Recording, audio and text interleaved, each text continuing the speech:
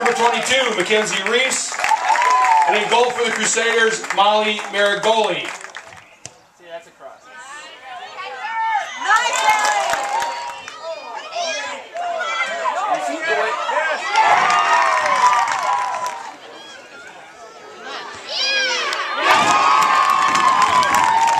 It was a kind of a weird goal because it knocked off Mackenzie Reese's back. So I just finished it off, and it was a great way to finish the half because it was like 1-0. It's really hard to play in 1-0 situation. So. Absolutely huge. Changed the way we talked to our team at halftime. Just changed the way they felt about the game. You know, that 1-0 lead tends to have you focusing on certain things, and when you get another one, it tends to allow you to focus more on detail, and that's what we wanted to do in the second half, and I think that's what opened the game up for us. Is the kids were just playing great soccer.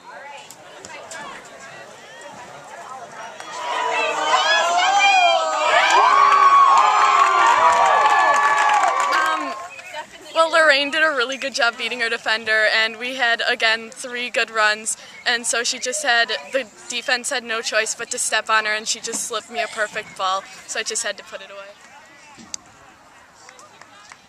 We did the best game plan we could coming in against Edgewood today, and you know, it was hard to stick with their girls. They're fast, they're good soccer players.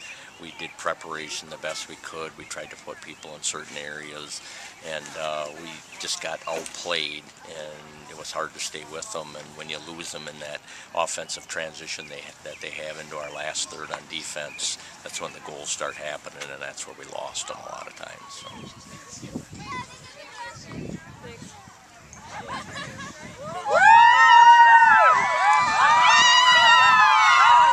Rhythm was great.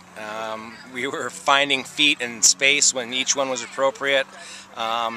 They felt, you know, the funny thing is on Thursday they felt the weight of the game, and things kind of started to scramble a little bit. Today they felt the weight of the game, and they pulled it all together. So they clearly learned a good lesson from the last game they played. It means a lot, and every year it feels even better when we get back to state. It's a great feeling.